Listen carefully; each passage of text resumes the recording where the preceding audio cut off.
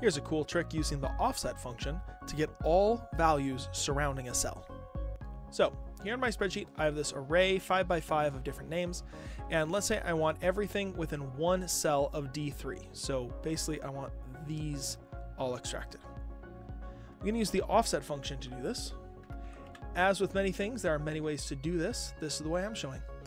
Offset rows, I actually want the row one above. So I'm going to use -1 here.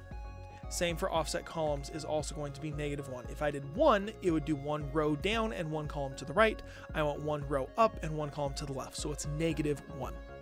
My height is then going to be 3, and my width is also going to be 3.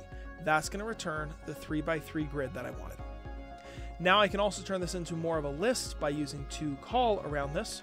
And just like that, I have a single list with these 9 values surrounding there.